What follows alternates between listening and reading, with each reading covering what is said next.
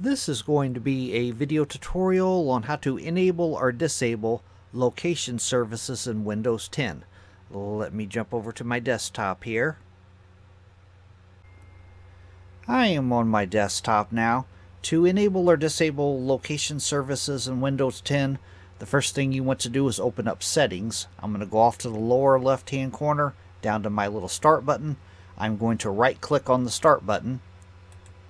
I'm going to go up to where it says Settings, and I'm going to click on Settings. Now in the little dialog box that opens up here, you want to click on Privacy. Once you have Privacy opened, the pane off to the left hand side, you want to click on Location. And then right up top here, Access to Location on this device. As you can see, I currently have mine enabled, and down below it, it says Allow Apps to Access Your Location. I have that enabled. If I click on Change up here, another little dialog box pops up. As you can see, I have Location Access on. If I toggle that off, it also toggles off Allow Apps to Access Your Location. That is also toggled off now.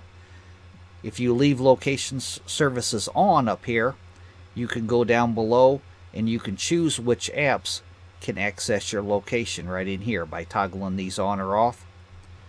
That is how to enable or disable location services in Windows 10. Thanks for watching.